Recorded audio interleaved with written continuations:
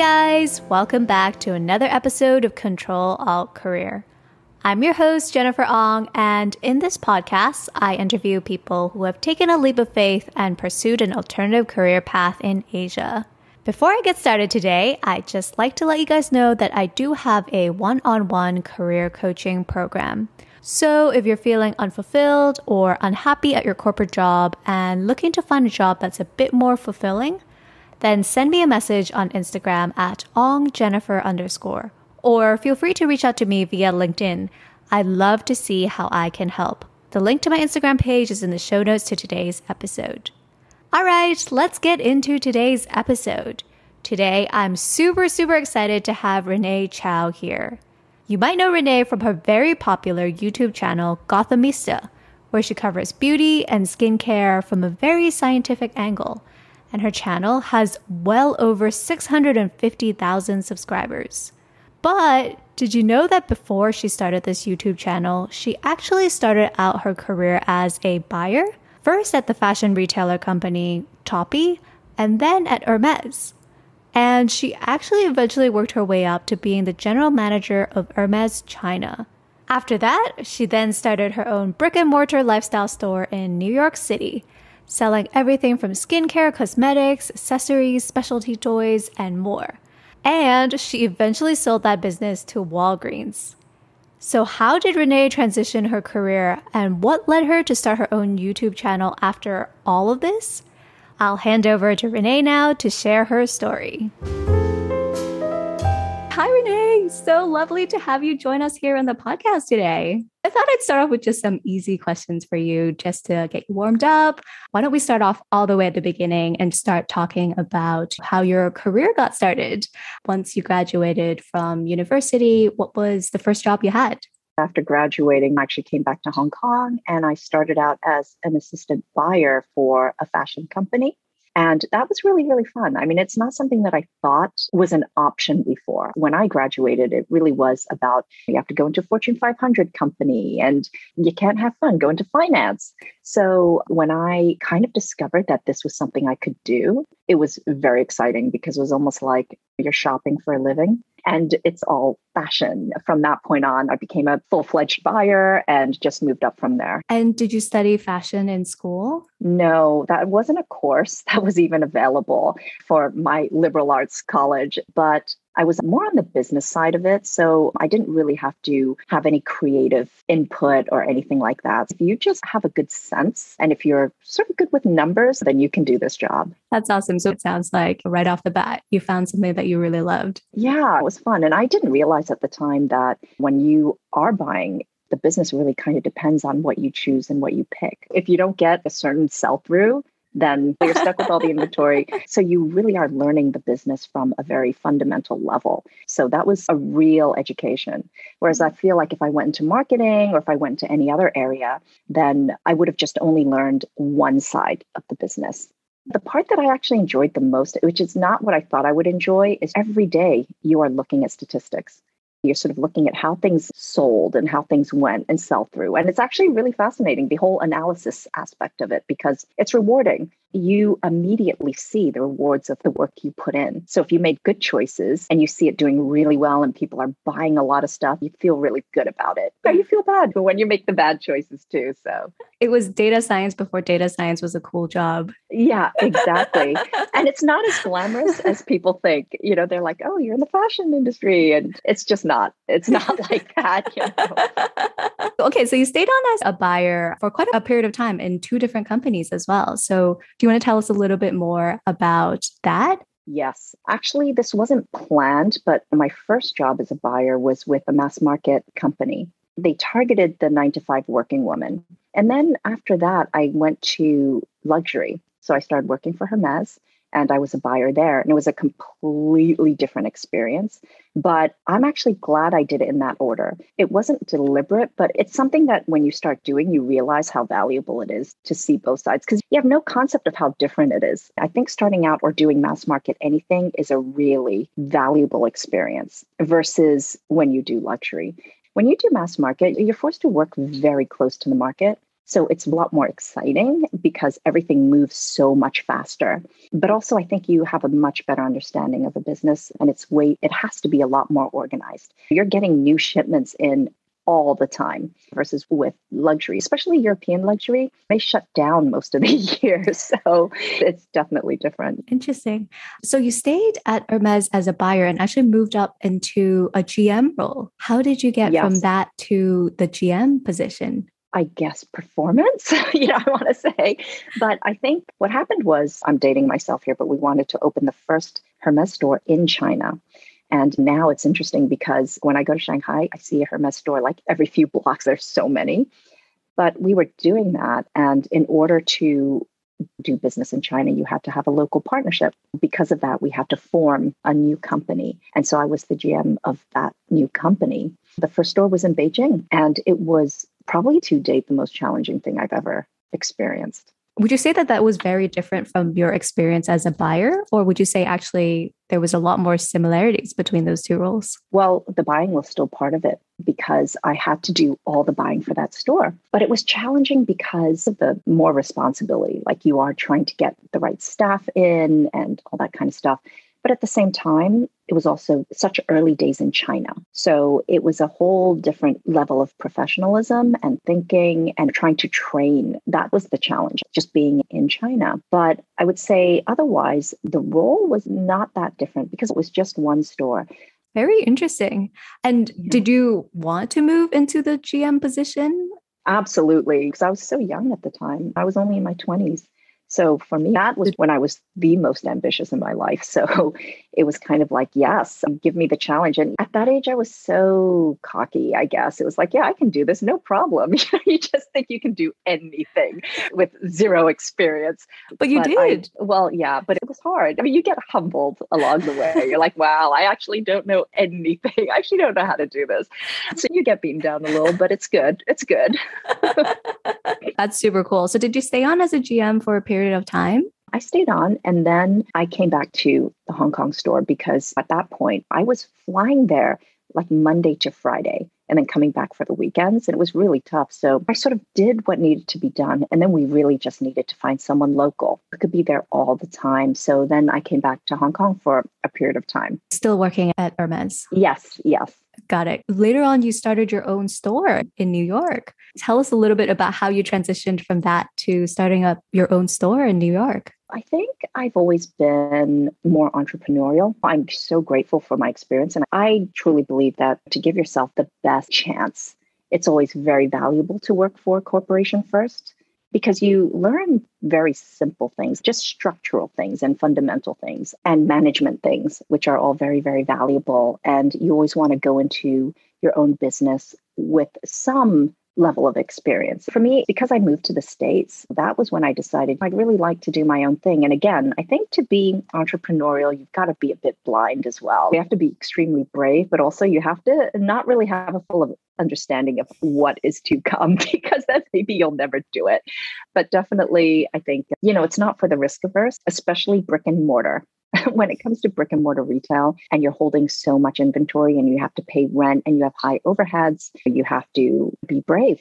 Hermès is a place with so many different categories. So I was very interested in not just ready to wear, but, home things and just different departments, a whole hodgepodge of specialty and fun items. I did not see stores like that. And I felt like my background is retail and my passion is curation. So I was like, you know what? I would love to have a store that I would love to go to all the time. That's pretty much how that came about. So it was a bit like, hey, I just haven't seen this type of store in the US. I feel like with my background in retail, I'm able to create something like that in the market. Yeah, I was confident about my curation abilities because I think that is probably the most important part. Again, it's like what you have, what you bring to the store. Is it what people want? So I think just from a very, very basic place that I think I had it down. Everything else I did not. And this is where it's really important to make sure if you are an entrepreneur and you do go into something that you have a good team of people who can pick up where your weaknesses start. Whatever you're not great at, I know what my strength is. My strength is the curation. My strength is more conceptual, whereas I cannot do administrative things. I'm not great with accounting and numbers and all that kind of stuff. So I had a great business partner because they had the opposite strengths. So it was a good complement and we weren't bleeding over each other's different allotted categories of responsibility. And how did you go about finding your business partner? We were friends, actually. That's usually not something I would ever recommend for anyone to go into business with your friend. But I think because we had such different strengths, I wouldn't end up arguing with what I trusted that he knew better than me. And he wouldn't go arguing with me about things that he trusted I knew better than him. I think that's a situation in where it can work. Otherwise, it can be a great challenge working with friends. And how did you test out whether or not you guys would be good working together? That is such a great question. It's hard to test. I think when you know someone long enough, then you can see very clearly whether or not you can work well together. It's like a marriage. You can't be 100% sure, but you can also be quite sure that the chances are better than a stranger. You won't have as many surprises as just bringing on a total stranger who could end up doing anything. So I think for me, as long as you have the trust, that's a good place to start because you're just never going to know how someone's going to react to a situation that's new to you and them. I will say this, Jen, you have to go into it kind of like a marriage with a prenup. I'm not saying everyone needs one and everyone should get one, but in the case of a business partner, you definitely need a solid one that lays out before you even start exactly what's going to happen in the event of really anything, how you vote on something and what happens if you don't agree. All that stuff needs to be laid out beforehand. That really helps. Don't go into it with like, oh, let's just put something on a piece of paper and sign it. That is going to be the cause of a lot more conflict when it's not properly laid out and discussed. So that is a must in addition to the trust. So if I can think of two important fundamentals, you just really have to trust this person and you just have to have a good agreement or a contract between you two. That's really, really good advice. For this person, were you just bouncing ideas off with your business partner at that point in time? Or were you like more deliberate? Were you like, hey, I see what this person brings to the table. They're bringing in things that I'm not strong at. So maybe I should just ask them to partner with me.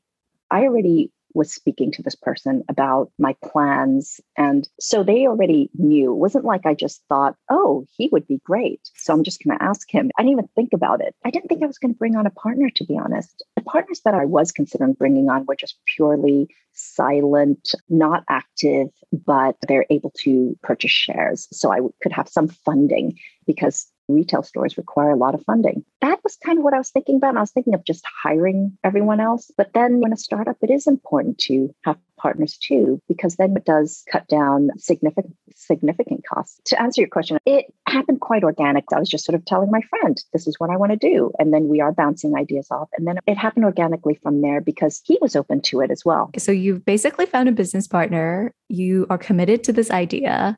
How did you get it up and running? Prior to that, I was going to a lot of trade shows. And that wasn't unusual for me because I've always been a buyer. So it was really all about the logistical stuff, like getting the inventory, making sure your store is fitted out in a way that you want it to look. So I had to get an architect, I had to get interior person, hiring people. That might have been the easiest part, hiring people, because you're really just getting bodies, I guess, to help you, especially with sales staff. They do kind of rotate very, very often. So if anyone decides to do a business where they have to have a lot of sales staff, I would say don't stress out too much about getting the perfect candidates because usually they don't stay around for too long anyway, and you're never going to get the perfect candidate. I think with things like brick and mortar retail or any service industry, you kind of have to have one eye closed. Otherwise, you'll just get too frustrated. It's hard to be a perfectionist in this space. It really is, because you depend so much on other people, right? And if everyone isn't a perfectionist, then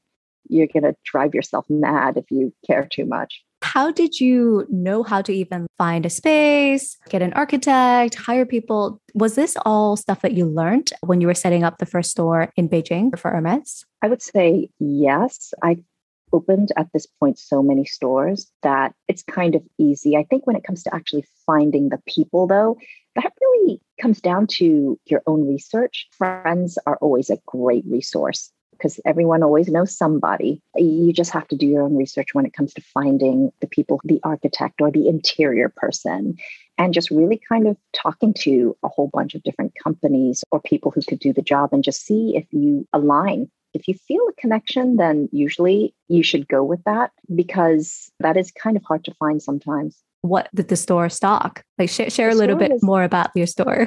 It was kind of like a lifestyle emporium, a high-end neighborhood pharmacy on the Upper West Side. And we actually had a really large celebrity base, which was fortuitous. That's not something I planned either, but because of our location, we had a large celebrity base, which was really cool. It was kind of exciting. The pharmacy that we had did compound medication. So that means if your dog needs medication, then we would put it in like dog food, like we would make it into something that was very palatable for them. Or if your kids needed medication, we would make them into gummy bears. And that was something that was very rare in New York. There are not many compound pharmacies. That kind of differentiated us, but also there were different departments. We had a specialty toy department. That and the pharmacy ended up being the most stable departments that actually kept going up in sales. We also had a lot of like beauty, so skincare, cosmetics, and we also had accessories and just general gift items. I definitely focused more on indie brands. I enjoy indie brands so much because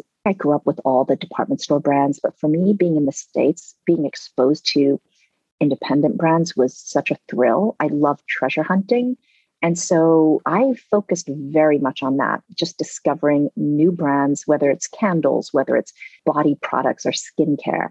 And what I love is that New York, it's very different from Asia. Asia likes to stick with their department store luxury brands, but in New York, people love discovering new things. So they didn't have that kind of brand attachment. They just wanted new innovations, new technologies, and just kind of support the smaller businesses too. You guys were mostly in brick and mortar. Did you ever think about going online? I personally, as a consumer, appreciate brick and mortar. I mean, we live in cities. You love walking in and seeing and all that stuff.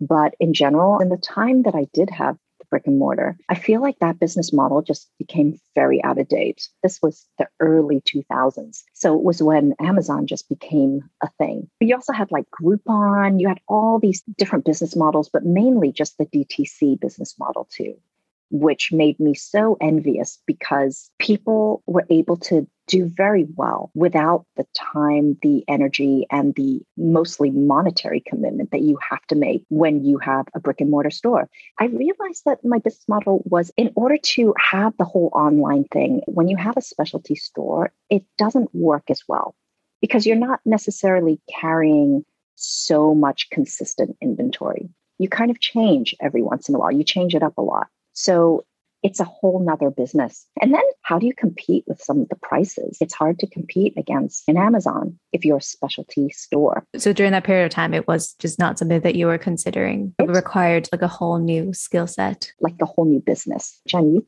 came to my store and you see how much inventory we had, right? We had so many different departments that it would have been a huge undertaking. I would have had to make it a totally separate business with a different concept, a different inventory. It is interesting for me to think about what it would have been like to just have a very specialty online store, because there are definitely ones that I'm a big fan of, mostly in the beauty space. But yeah, it definitely would have had to have gone down that route. But the good thing is that right around that time is when I had the opportunity to sell. And so in a way, it kind of saved me from going in further. I do want to get into how you managed to sell to Walgreens. But before we do all of that, when you were first setting up this store, did you feel any sort of imposter syndrome, or were you like nervous putting in so much? Very nervous. But then I think at some point you're so excited about what you're building.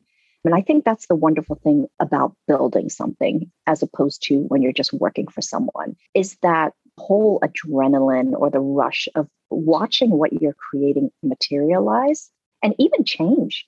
You know, it was mostly just a very satisfying experience and an exciting experience that I became very proud of, because you do learn and grow as you go along, but also you see something that literally came from nothing. You see people going in there and buying it, and you see the way everything kind of grows and changes. Whether you make money or not, that part is really satisfying. You can't regret that, you know? Did you always know that you wanted to be an entrepreneur? Actually, no. So I truly believe that being an entrepreneur is something that's just deep within you. Two types of people, entrepreneurs and non-entrepreneurs. And I respect both. If you're someone who's always calculating risk and always weighing, well, if I leave my job, that means I lose this money. And if I start something new, there's no guarantee that I will ever make up to that same amount. If you're going to get caught up on all that thinking and that it's actually going to affect your life, then entrepreneurship is going to be scary as hell. But if you're not risk averse, you have the luxury of not having to worry too much about it. Like you have the support and the funding, and you understand that things may not go according to plan. And you also know that it may take a certain amount of time before you even break even.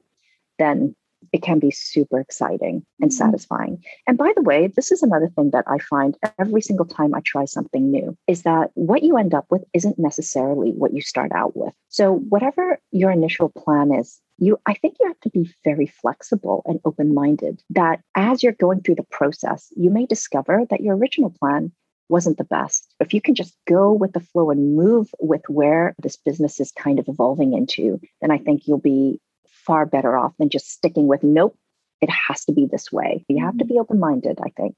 I guess when you first envisioned starting up the store, you probably never thought you would sell it to Walgreens. I didn't even have an exit plan. So I'm a terrible example of entrepreneurship, but I didn't have an exit plan. I just thought that this was something that was just going to keep growing and growing and growing. And the whole Walgreens thing came about because it was just pure luck, really. At the time, Walgreens was never part of the East Coast. They were always more of like a West Coast chain and business. So they came into New York and they actually gave us an offer. It happened right in our last year before our lease came up. It was meant to be. Yeah. The universe was like, this, you need to move on from this now, you know? Would you be able to share a little bit on how much you invested into the business in the early days? And when you exited, did you make money from it? I'm not quite sure how to honestly and simply answer that question. But I will say that being bought out did allow us to leave with profit. I feel like had we gone on, that it would have gotten harder and harder. And I'll say this, every day that the pandemic has been around, I've been so grateful not to have brick and mortar. Because with brick and mortar, you just cannot predict what will happen. So being able to sell at the time that we did was just perfect. It allowed my partner and I just to relax for a while before we decided what we were going to do next. Cool. So you sold your business. What were your plans, I guess, after you sold the business? So I think I was so burnt out that I was like, I have no plans. I'm like, give me a break. Let me just relax, you know? I think after you have your own business, it's hard to go back to working for someone else. But finding something that I can be so passionate about, that takes some time. Also, I promised myself that whatever I did had to be very new, because I didn't want to be caught in a situation again where I was doing something that was becoming more and more outdated. And so what happened was, one of my girlfriends was at the time the head of NBC Digital, because she knows I'm a buyer and I basically always tell her what to get. So she's someone who's always loved my suggestions. And so she's the one who sent me some YouTube videos. And she's like, this is what you should do. And I'm like, what's so far from anything that I even conceived of doing? Because number one, I don't like putting myself out there. I'm an extremely private human being. And I don't know anything about video editing. And also, these were kids doing it. You know, it's a bunch of young millennials, Gen Zs. And I felt like I had no place in this world. And also, I wasn't familiar with it.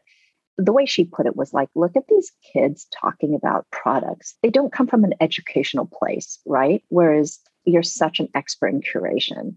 So you would actually know what you're talking about. You should do this. It took me 1.5 years before I really warmed up to the idea. So I did it for fun. I figured maybe I'll do a video once every few months and just give myself this amount of time to play around with this. And if it's something that I lose interest in or it doesn't work, then I can just move on. But I wasn't thinking about the monetary aspect. I was just thinking about, hey, I'm going to learn something new.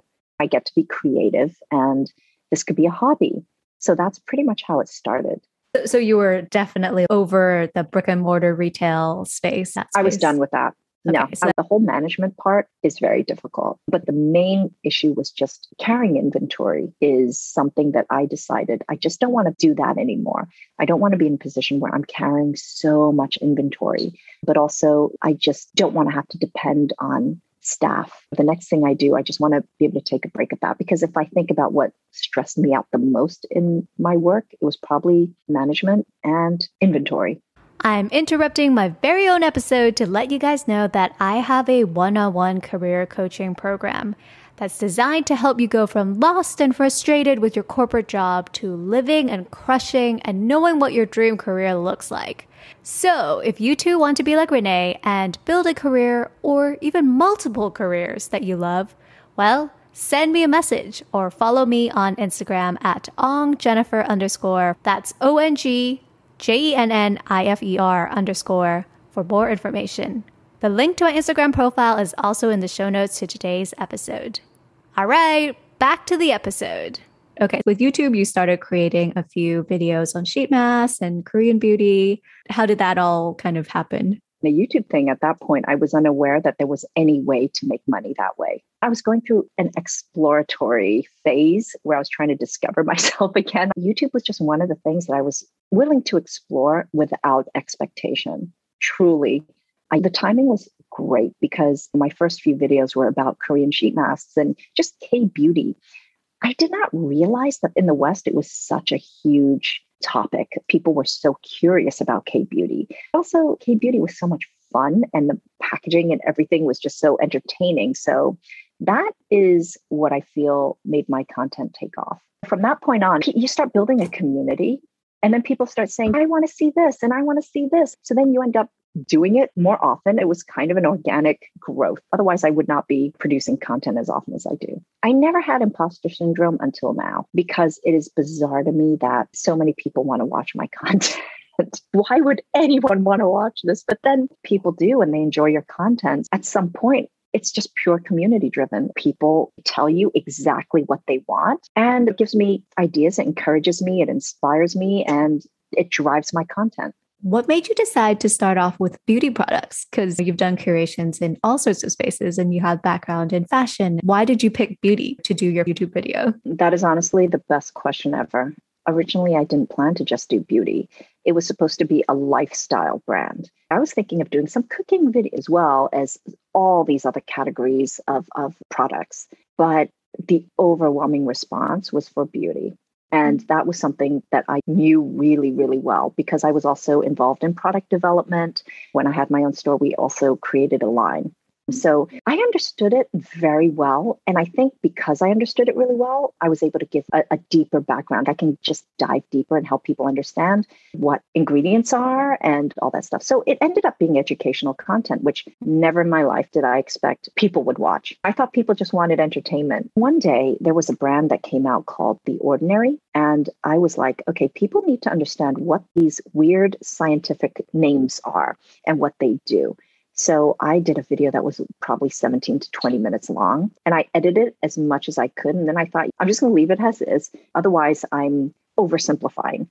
And that ended up probably being my most popular video. And 5 years from now, people are still watching it.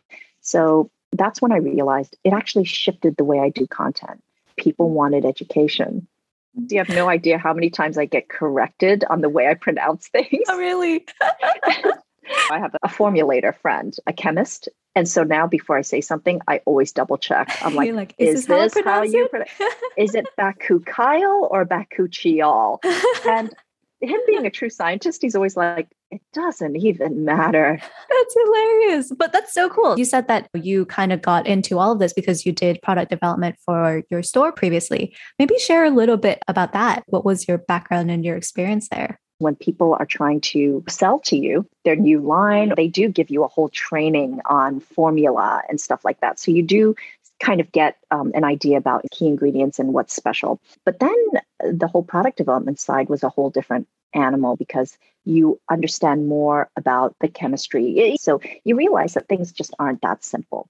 And you also understand that any decision you make can affect the entire formula. And not just that, you understand pricing too. The fact is there are certain ingredients that are really expensive.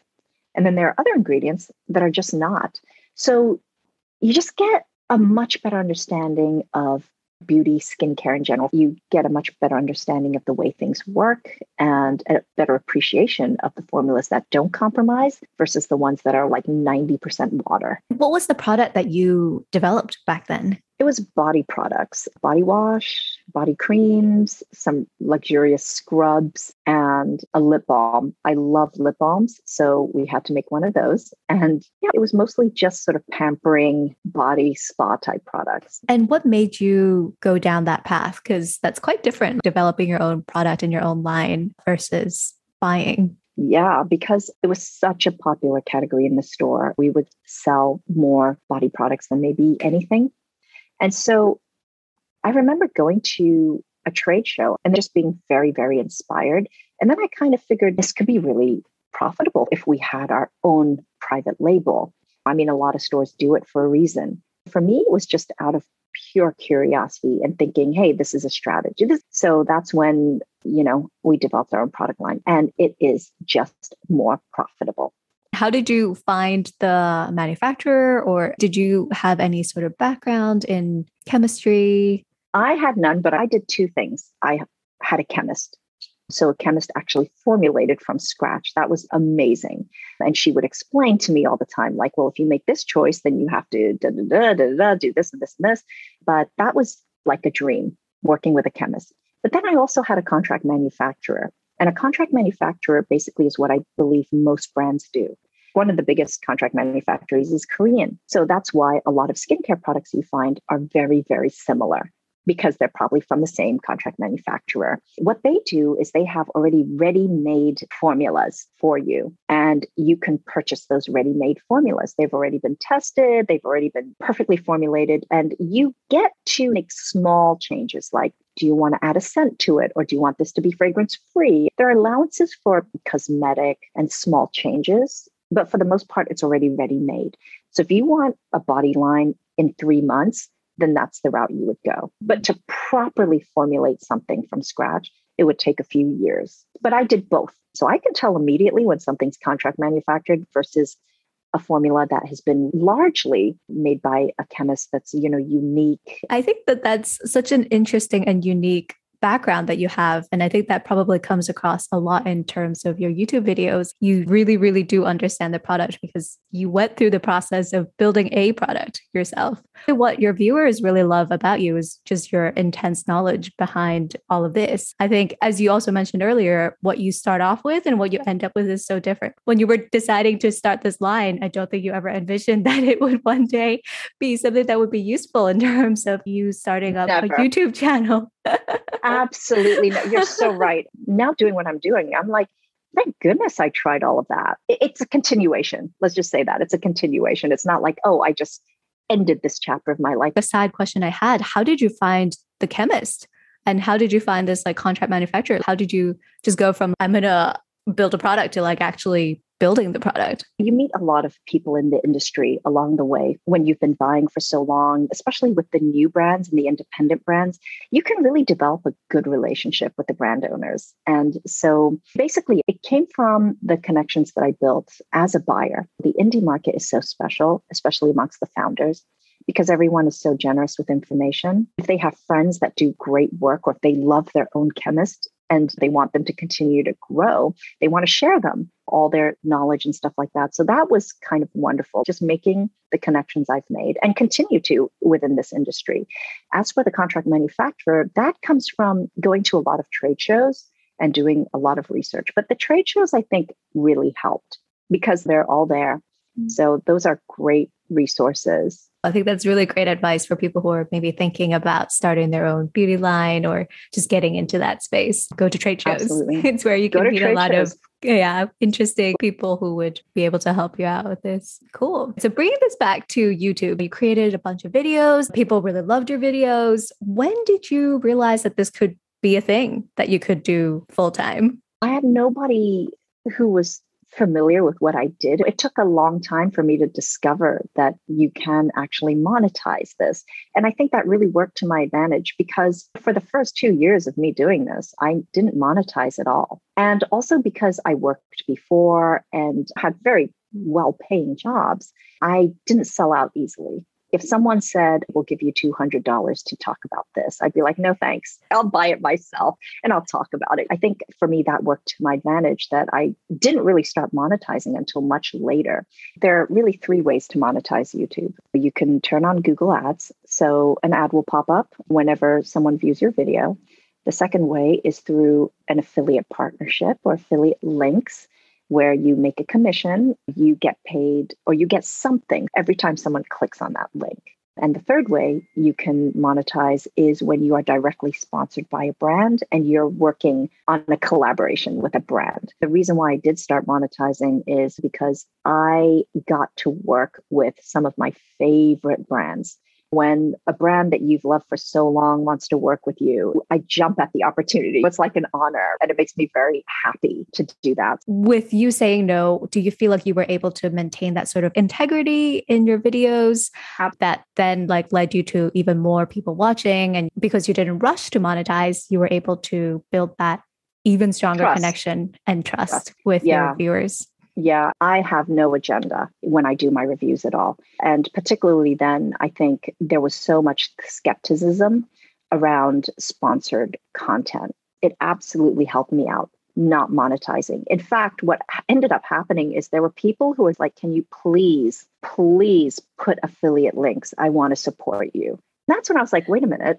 Affiliate links? What are those? Like, if you have the trust of your viewers, affiliate links are definitely lucrative because basically you are getting commission from everything that sells. Sometimes you have affiliate partnership with brands, which I prefer.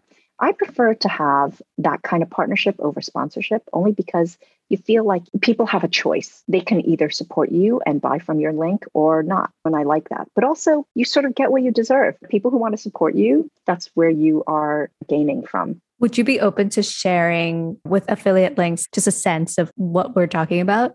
Gosh, every creator has their own thing that they bring to the table and they all monetize differently, which is why I don't want to set up expectations for people. So for me, I'm not doing personal vlogs. Nobody's watching my content to see what's going on in my life. They watch my content to know what to buy. So for me, affiliate links is something that on a monthly basis can really make enough for me to live off of very comfortably. You're not getting a consistent salary. There's certain months that are just going to do much better for you. And then there's certain months that may not do much for you at all. But if you were just to take it as an aggregate whole, I make more now than I did when I had a corporate job, which was honestly a huge surprise to me. That's honestly amazing. Do you feel like it was because you were able to build such a strong following that you were able to enjoy such financial rewards? Or do you feel like the average person on YouTube actually could be making a good amount of money as well? I mean, there are 16-year-olds that are making multiple times what I'm making. But also, I get your question. There's a large focus on micro-influencers on brands. When I say micro-influencers, I'm talking about like 10,000 followers or less because they have the strongest, most engaged community. Whereas the larger influencers, there just tends to be less engagement anyway. Sometimes people just don't bother commenting because you already have so many people commenting. But the micro-influencers are the ones that have a very focused community. So there is a big focus on that. I think you have to focus on community.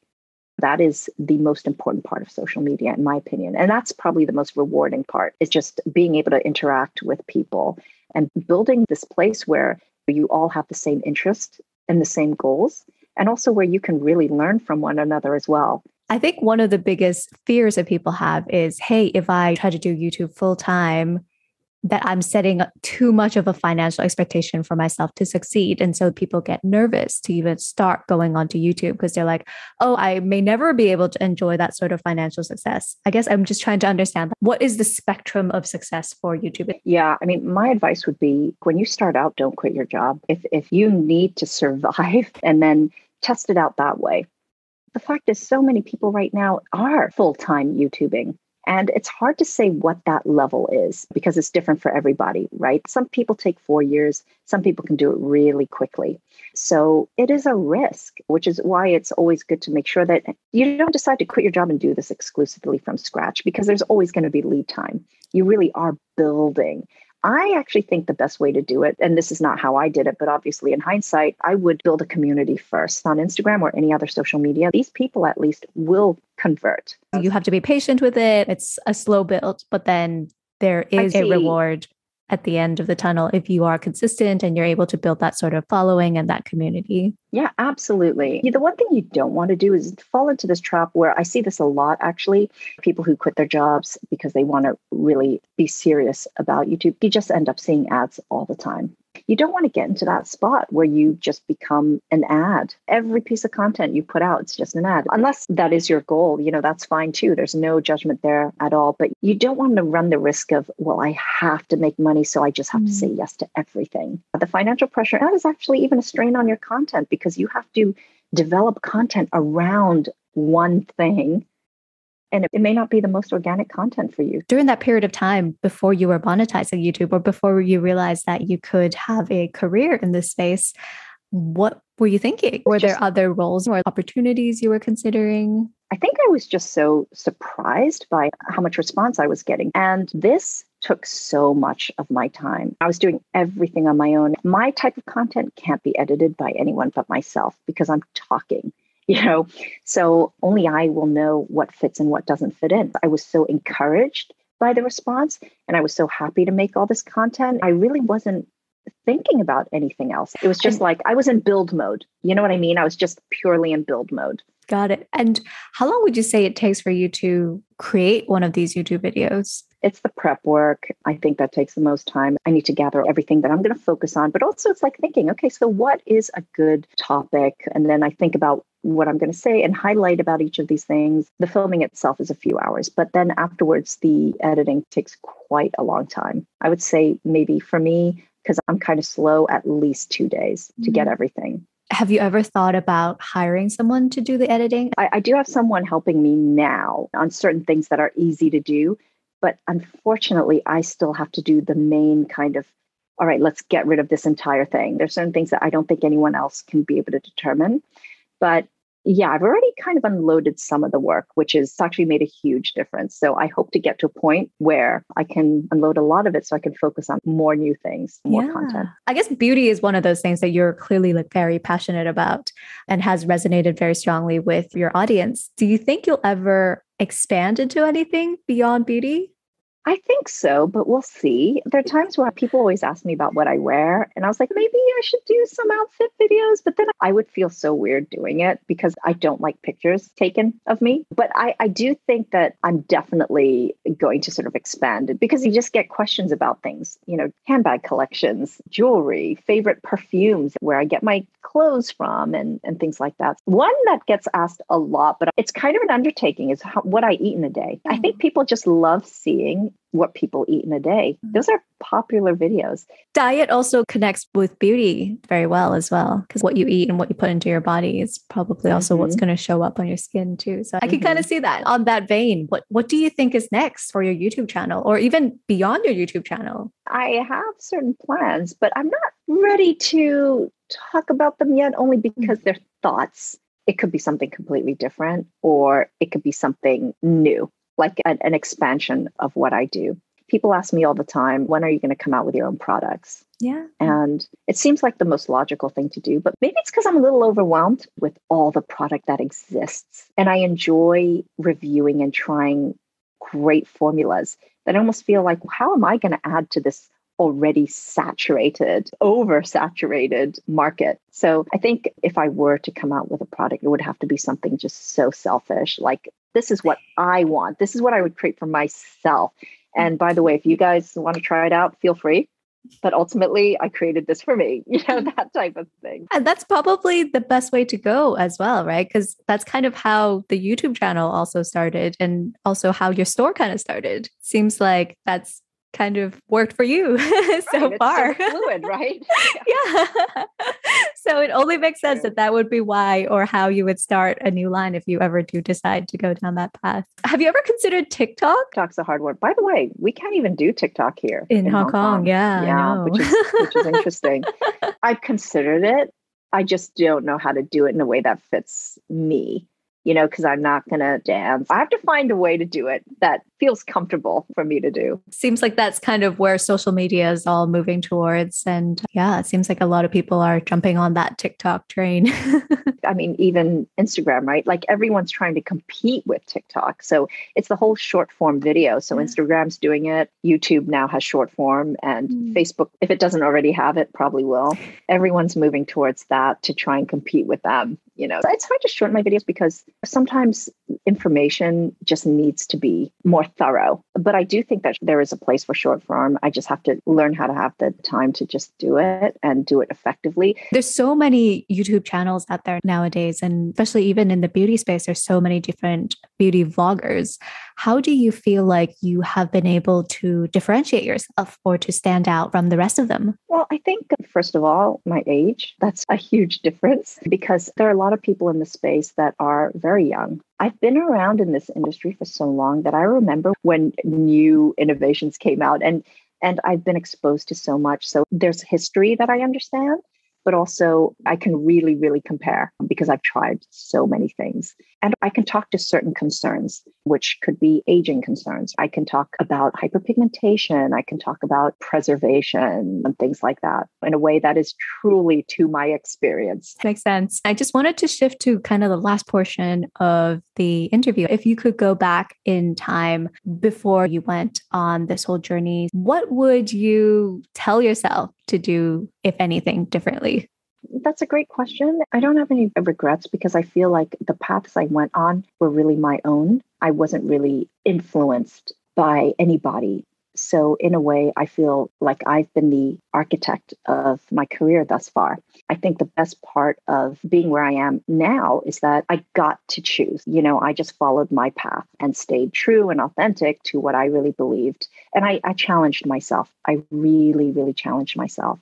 So whether it turned out great or whether it didn't turn out great, I can be okay with it. I love that. Yeah. And a question that I do ask all of my guests on the podcast is, in the Western world, people usually say, follow your dreams and eventually the money will come. Whereas I think in Asia, it's much more around, hey, we got to be financially stable, got to have like a corporate job, make money, etc. And I know that you've spent time in both the Western side in the US and also in Asia. So kind of just wanted to hear your thoughts on this statement. I mean, there's a part of me that's like one side is too practical and one side's too head in the clouds dreamy, but I do tend to go more towards the practical side. If you stay true to your dreams, it may lead you to where you need to be, but you have to be open-minded to that. Nothing that I set out doing ended up being what I ended up doing. It became some iteration of it. You have to be open-minded, but you have to really work hard. And to an extent, you have to go in with both eyes open. You have to be the wisest you can possibly be and be prepared. Like, don't go in thinking, you know what, as long as I do what I believe in, I don't have to worry too much about a security net or anything like that. You have to have a plan and be responsible. That's what I believe. Make sure that what you want to do is something that you can monetize and that can work out for you. If you do have something you dream about doing that you think would be so much fun, then plan it out, make sure you're making wise decisions, but also don't be stubborn about it too. Even the businesses that we know today that are successful, they have to keep evolving just to stay relevant or keep up with the way the rest of the world is evolving. And the world is evolving faster now than I can ever remember. People are losing interest in new things really quickly.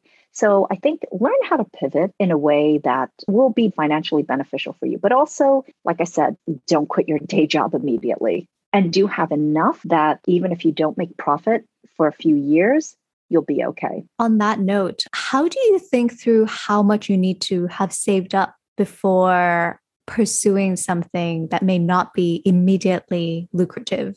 How did you yourself think through that financial decision? You have to do a budget. You have to do a business plan, right? It doesn't have to be an extensive one, but just do a brief business plan, do your research. And I accounted for 3 years of no profit. So will I be able to survive for 3 years? If I can, all right, I'll go for this.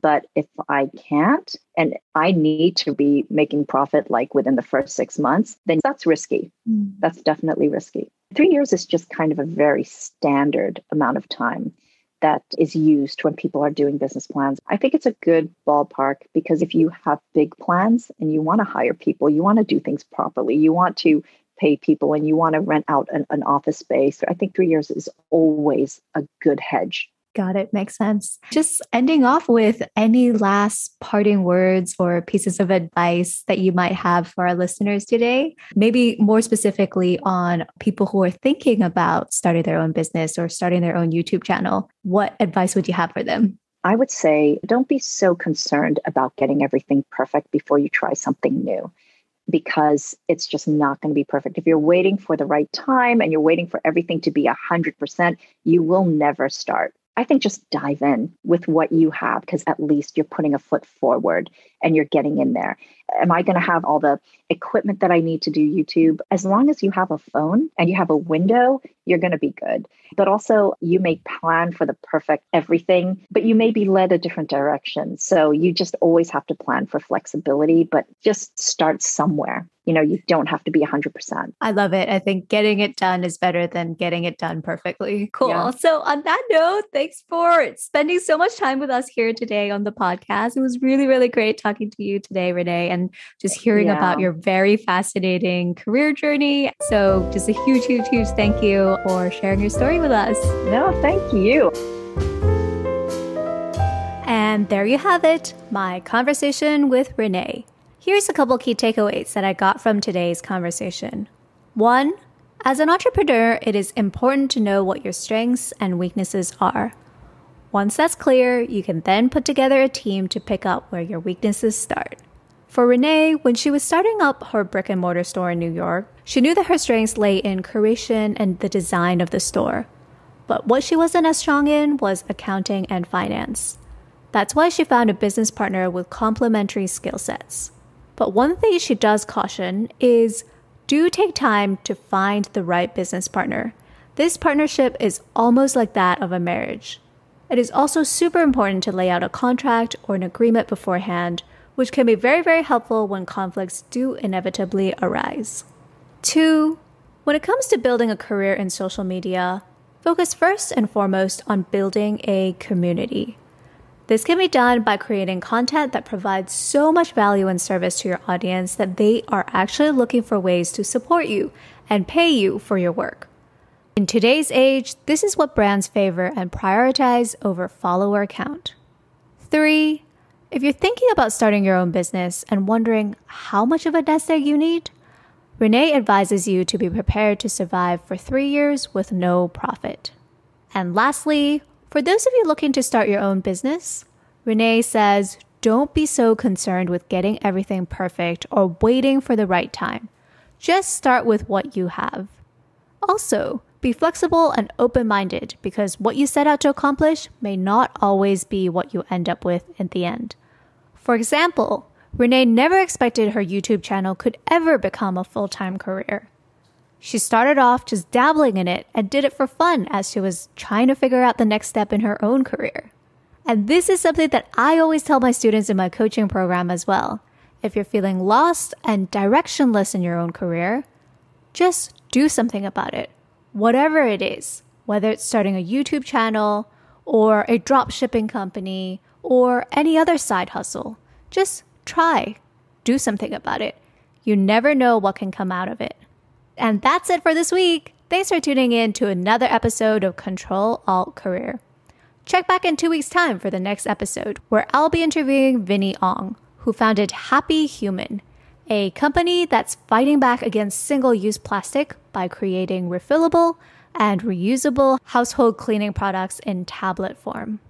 And if you liked today's episode, do share with 2 friends who maybe aren't so happy with their perfect on paper corporate job and need a little extra inspiration to leave that behind. I also have a one-on-one coaching program, so if you or your friends are not too happy with your job and looking to build a side hustle or even to completely switch careers like so many of the guests on my podcasts, feel free to reach out to me or follow me on Instagram at ongjennifer_ for more information. Thanks for tuning in as always. I'll see you guys back here in 2 weeks.